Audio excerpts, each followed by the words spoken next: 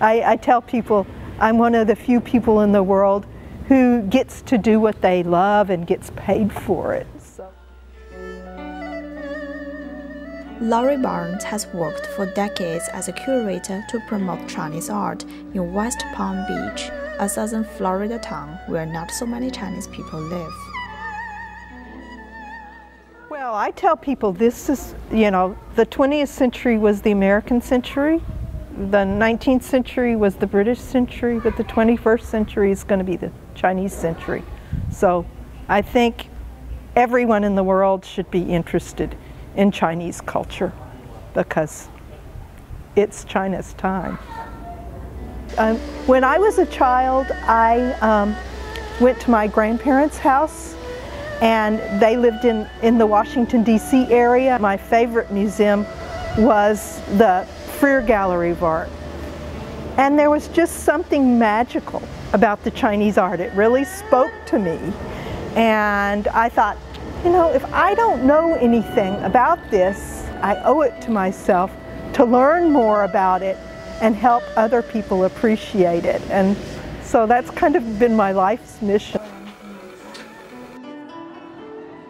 She started working for Norton Museum of Art in West Palm Beach in 2006 as a curator of Chinese art, hoping to help expand the museum's Chinese collection. The museum has had a Chinese collection for over half a century.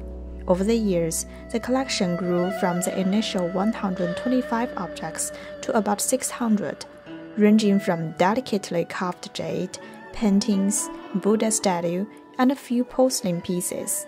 One of Barnes' responsibilities as a curator is to present the permanent collection to visitors in an accessible way. It is not an easy job to do in a city that is traditionally American.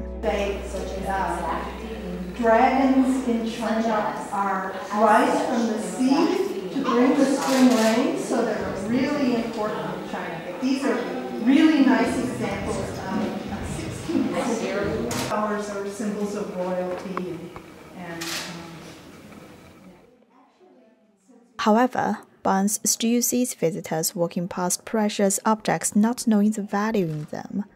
To make Chinese art more exciting, she also launches special exhibitions and lecture series that highlight the collection. So that's why I do these talks and try to create a context and create a storyline and try to give people an idea of how these were used, who owned them.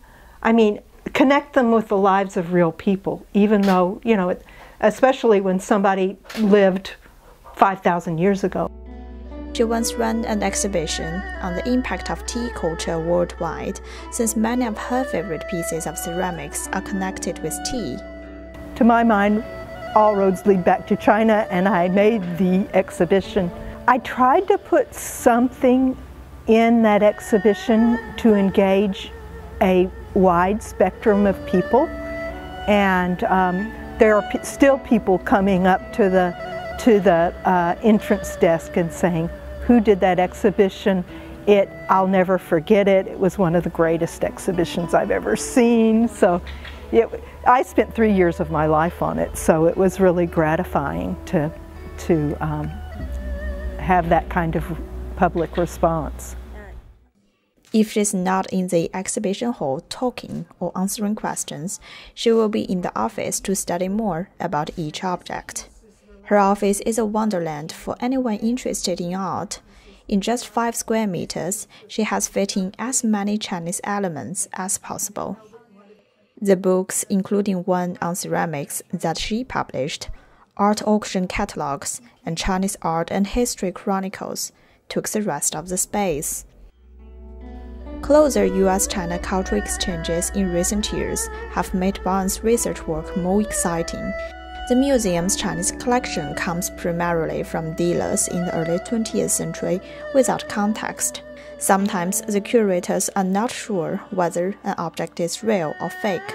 The important archaeological discoveries in China in recent years have been incredibly helpful for Barnes to study the collection. She is now working on an exhibition of broken porcelains from Jingdezhen, a city in China's Jiangxi province famous for porcelain making. Looking for ways to tackle the challenge, that the American public don't know how to appreciate broken pieces. I think with anything, if you can get people to start looking and give them some information, create a good story around it, they will. I also think even without that, if you can get people in the galleries, the art is so great. And people will fall in love with it.